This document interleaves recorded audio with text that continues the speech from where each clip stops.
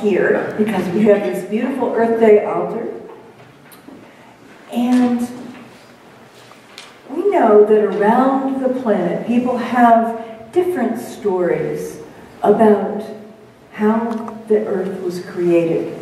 This is the story from the Haudenosaunee people, formerly known as the Iroquois people. Haudenosaunee is what they call themselves, and so this is their story of creation. In the beginning, there was water everywhere, everywhere. And there was also a sky world high above. And in the sky world grew a great tree of life that had all kinds of plant life growing on this tree of life, with its great roots that spread out in the 4 directions. Now, up in the sky world lived an ancient chief and his wife and many other sky people.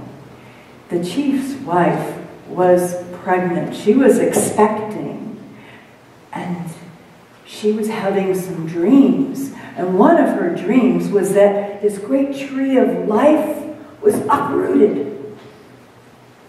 And she told her husband, the ancient chief, I've had this weird dream. That tree of life that's such an important part of our sky world, it was uprooted.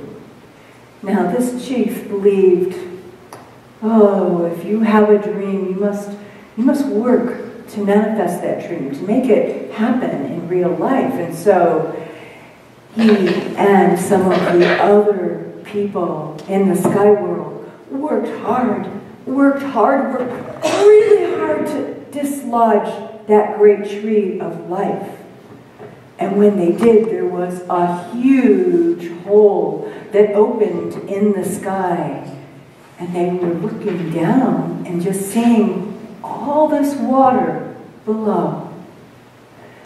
Now, the chief's wife, being kind of pregnant, looking over the edge, started to lose her balance, and she's grabbing onto the bits of the tree, but she fell through that great hole in the sky, falling like maple wings, maple seeds pirouetting in the autumn air, with her beautiful black hair flowing out behind her. She's falling and falling and falling from way up in the sky world.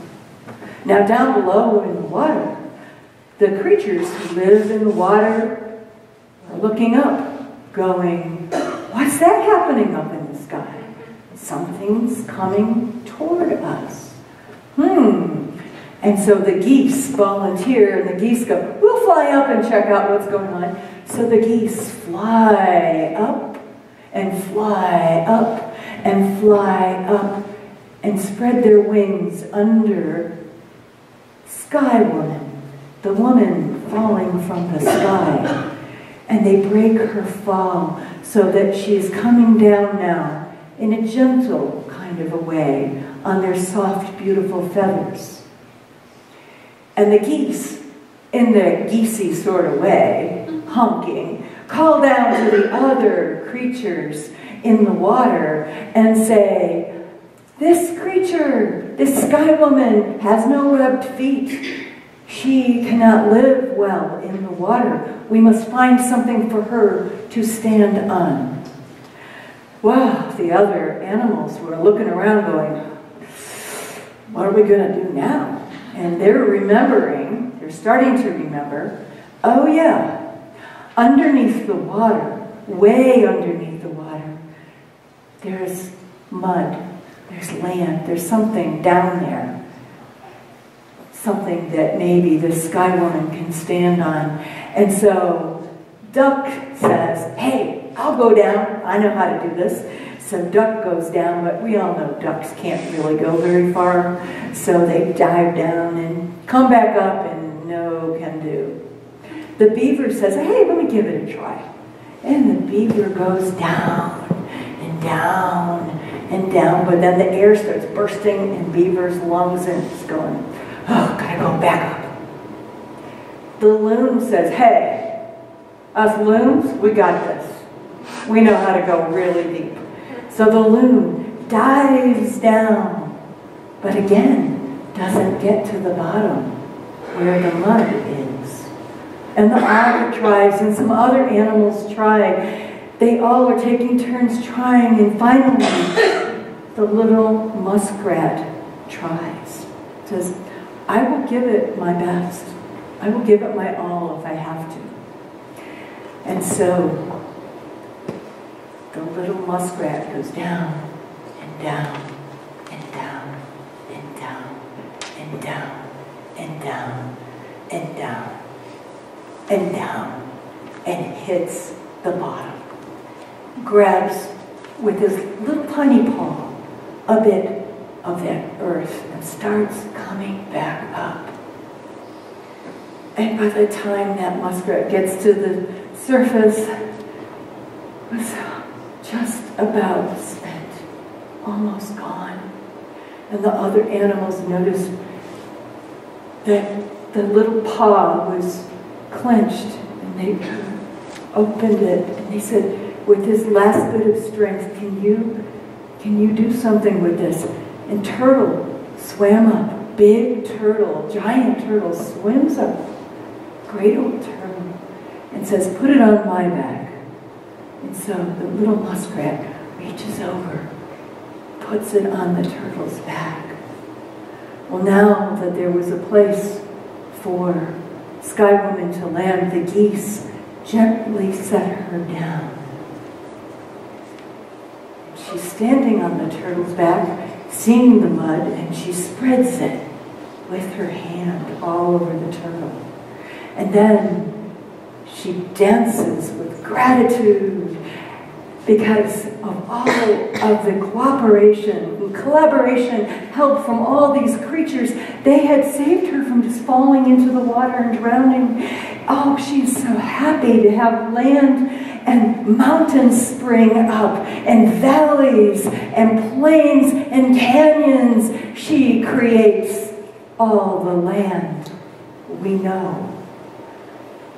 And then, because she had fallen from the sky world, she still had in her hands, from that last desperate grasp at the tree of life, seeds and fruits. And she spreads them all over the land and nurtures them to life.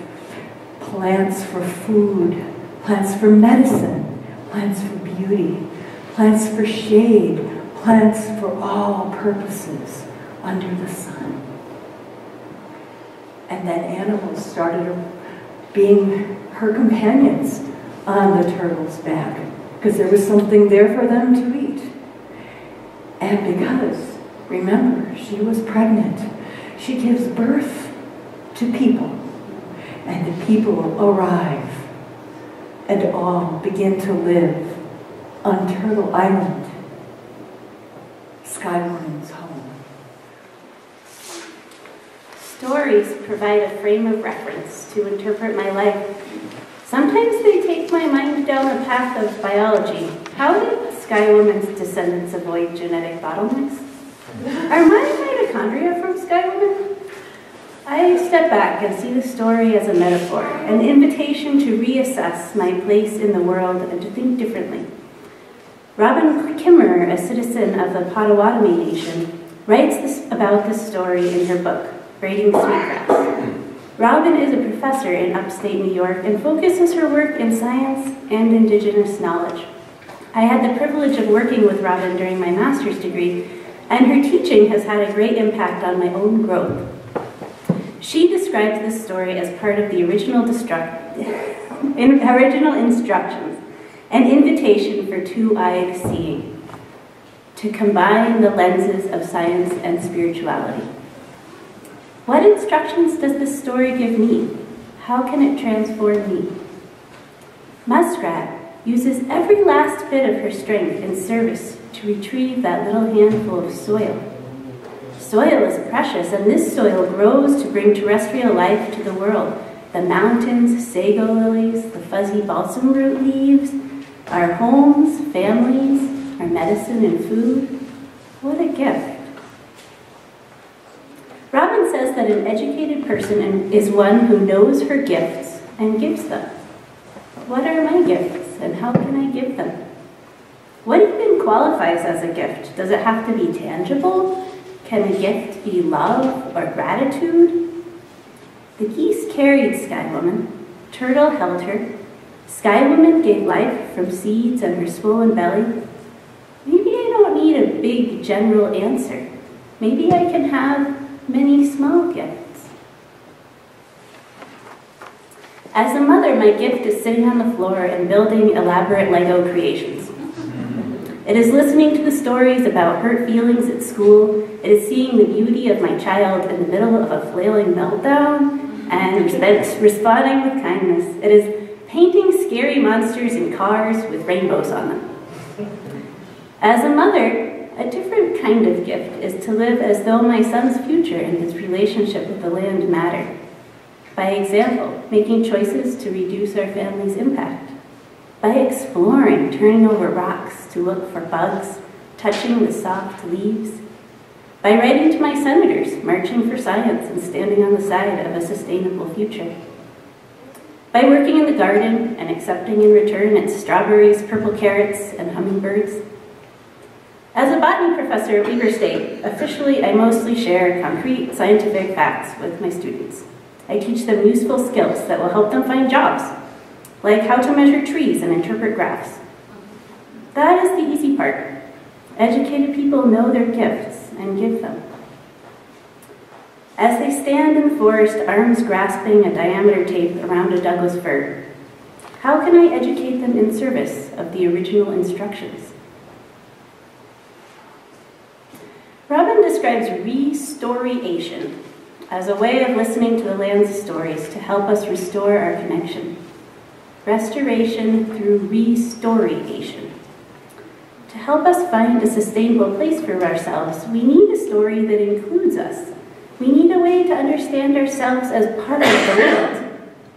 I am amazed that when I first bring my students up the Discovery Trail behind campus, they describe a blur of greens, not differentiating among the plants. But with a little prompting, they'll begin to nibble on the miner's lettuce leaves and look for fungal hyphae in the duff. They will breathe deeply as we discuss geosmin, a chemical made by soil bacteria that boosts dopamine production. On the side of Mount Ogden, my students discover holes on trees and ask about bark beetles. They scurry up an avalanche chute and report on plant destruction and regrowth. Up in Box Elder County, my class spent a moonlit evening wondering what creature was laughing at us. In the morning light, we consulted our field guides and identified a bird, the common snipe, as the culprit. It is easy to watch my students become immersed in the land and to see the way that their hearts open and their eyes fill with light.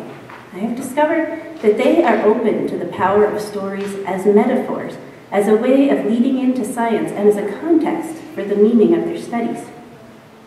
After telling Sky Woman's story in my class, I have seen my students leap into discussions about our place in the world with a new optimism. Maybe other species can teach us things. Maybe we have something to give. Maybe there is a positive way forward in our relationship with the land. This is not a story of despair. This is a story with a power for transformation. As a mother and teacher, perhaps one of my gifts is to encourage others to listen to the land's stories. I work to continue that practice in my own life, allowing myself to be filled with gratitude on a spring morning. I'm preparing myself to give my own small gifts in return. In the next weeks, I will be reminding myself to listen to the stories of the land and to watch for ways that I can better know and give my gifts. We invite you today to experience some of the gifts from the earth. Feel free to nibble on some miner's lettuce in little bowls and wild onions harvested here in Ogden. Savor the fragrance of our local soil.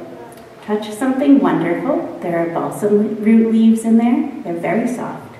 We will pass these around for your pleasure, your curiosity, and your gratitude for the gifts of the earth.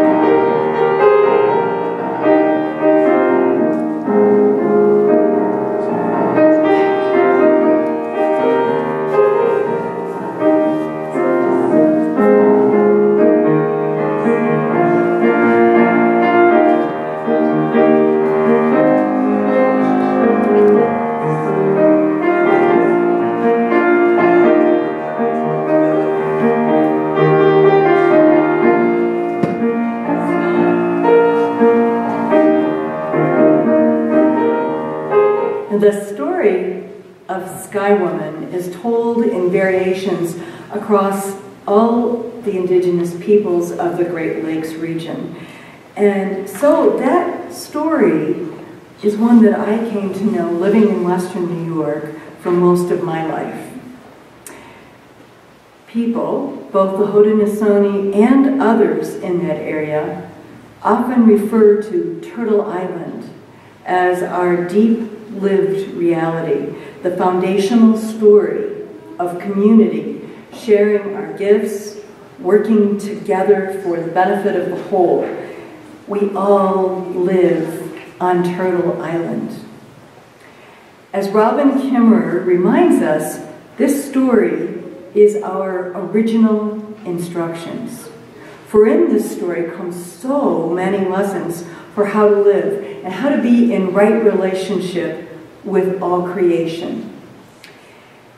The creatures are paying attention to each other and what's happening in the world, and they're assuming the best of this new creature falling from the sky. And they want to be helpful right off the bat. They're attuned, they notice something different going on. As Sky Woman falls, she's held up by those geese, telling us, as Kimmerer tells us, that gifts of the world stand by to catch us as we are falling. And we're almost always falling in some way. These blessed geese hold her until the other animals can figure out creatively how to make a safe and appropriate space for her to land. They problem solve together. They each offer their own special gifts and their willingness to try. All of the gifts are needed. All of their gifts are honored. They persevere together and they keep going until that humble little muskrat gives it his all. And the generous turtle volunteers to be the foundation. Sky Woman does not come empty-handed to this world. She brings seeds and fruits and the first people who spring from her body as she gives birth in this new place. The instructions are clear. You are to give as well as take. Reciprocity is a core understanding.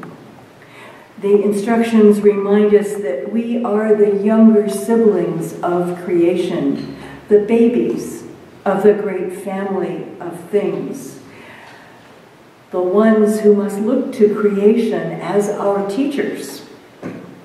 Now, I can't help but contrast the Haudenosaunee creation story with the dominant Western culture story from Genesis in the Bible. Now, you remember that one, the one about God creating the world in 7 days, putting people in charge, and then punishing them when they start asking questions and want to know more, and then casting them out of the Garden of Eden forever. That story creates a chain of dominance, a hierarchy where a pouty, do it my way or else kind of God punishes people, punishes creation. Sounds kind of like bullying to me. Where's the forgiveness here?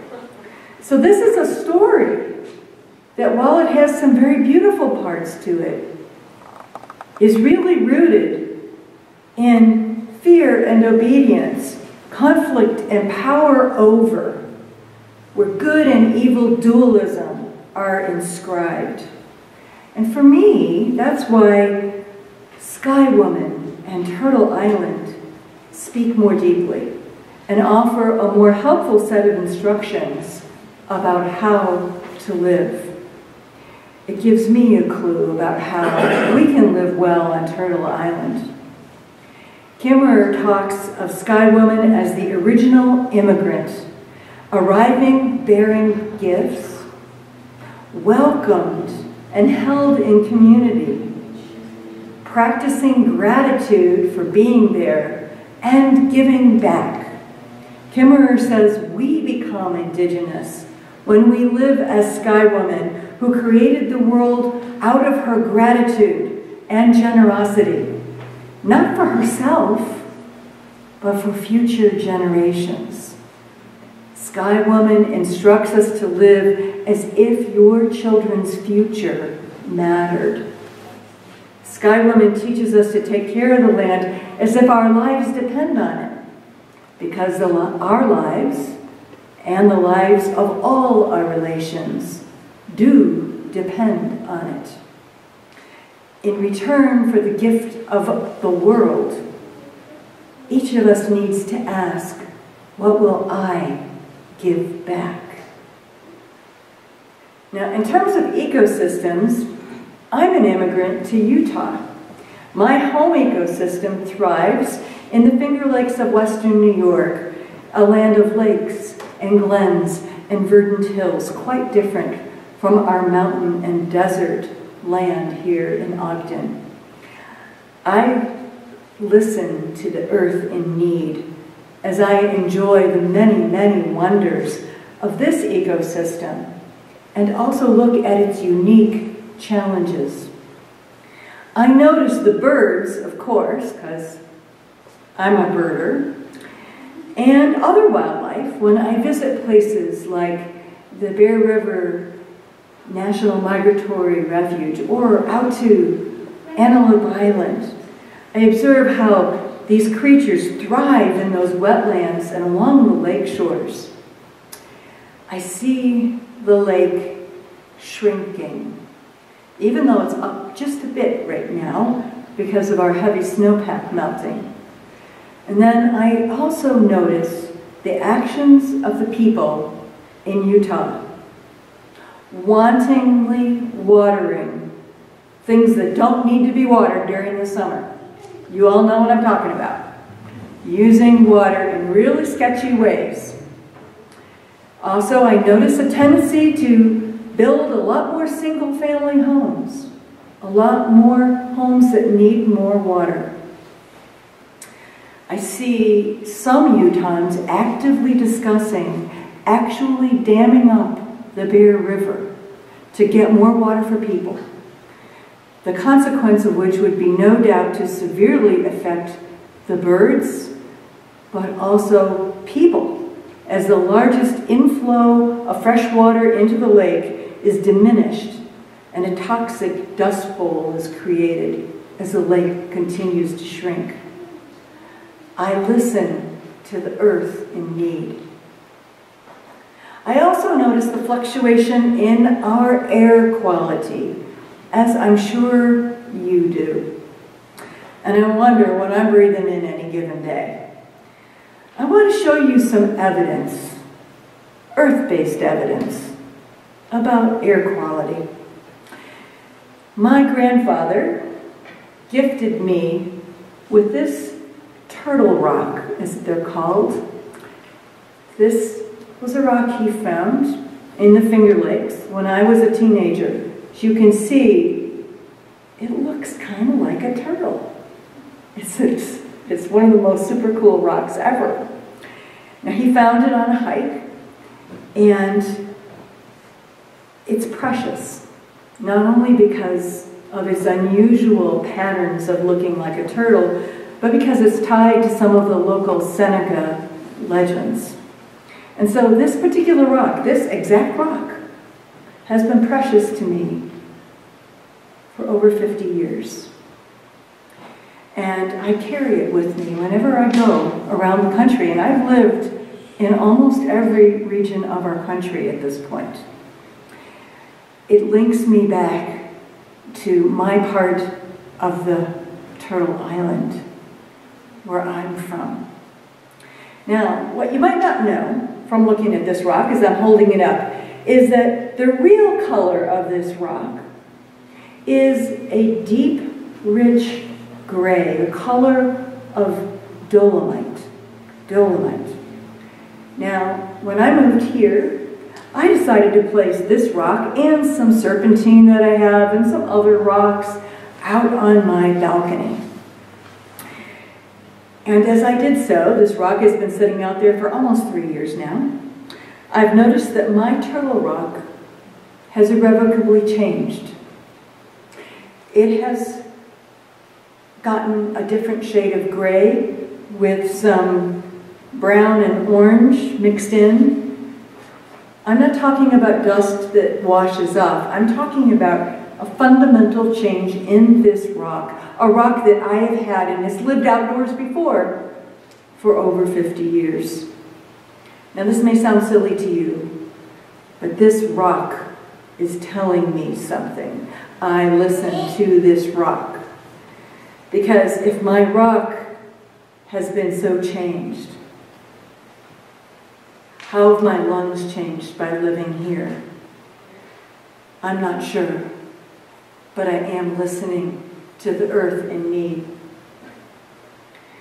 Having listened and observed, what can Sky Woman teach me about these concerns about water and air right here in our own backyard? One of the lessons is that it took all kinds of efforts and deep collaboration and cooperation to create Turtle Island.